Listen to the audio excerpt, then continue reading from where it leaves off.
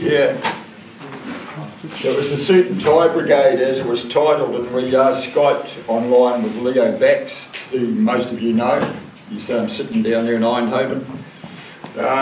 He's developing experiences already in how to communicate with the wealthy echelon of society, and he and I are working on a program at the moment to connect there.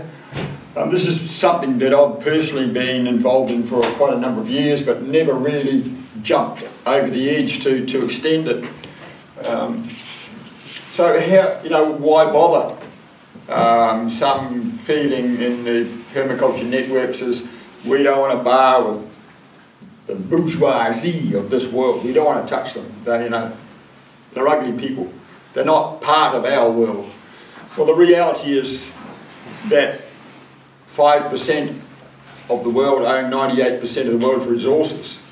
And we're not connecting with that huge, massive world resources. We're failing, in fact.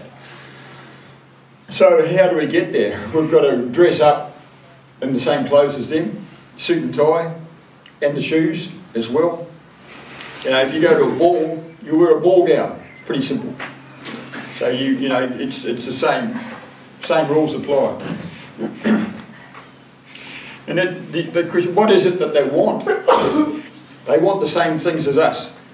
They will like a nice garden, they like a nice place to holiday, they like to associate with like people. Yeah, they're pretty simple, they're actually real people, and in fact Leo talks about the 7 degrees of separation, which is a theory that suggests that right close to you, perhaps your neighbour or some member of your family knows somebody in this wealthy sector of society. So they're actually very easy to connect to. Already in the permaculture network globally, we have had connections with this sector. The Bransons, we all know the Branson family. They're active in permaculture. Daryl Hannah, Hollywood actress, he's been active. Zach Goldsmith, a nephew of Jimmy Goldsmith and Teddy Goldsmith. His father was Jimmy Goldsmith, richest man in Europe for a period of time. So he's there. They're all there. They're actually right there at our doorstep. Now, why should we bother? Because, as I said before, they actually control 98% of the world's resources. And we have something really valuable to give them. Really good, sustainable outcomes and projects, which would, as Martin said, pin kudos on their chest. And they're normal people like us. They've got ego, and they like kudos. They like social status, and we're all in that frame. We all have that personality. We like gratitude and thanks, and we like feeling proud for what we've done. And they're exactly the same. So we'll help them pin a medal on their chest. The other interesting thing is, like the Monsantos of this world, they actually think they're doing the right thing. And we think we're doing the right thing, which is diametrically opposed to what they think they're doing. So our challenge is to promote our right thing to them and show them that there is actually a better solution for them to achieve.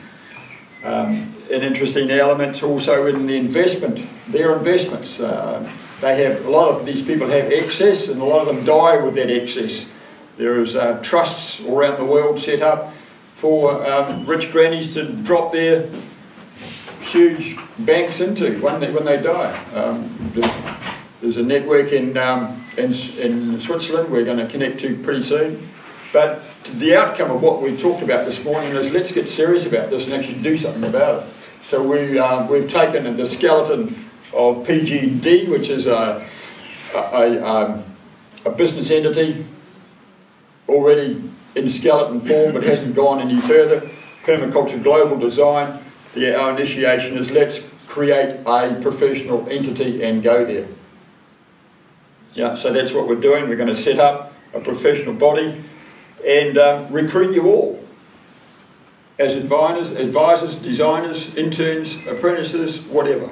Yeah, and do it. Right.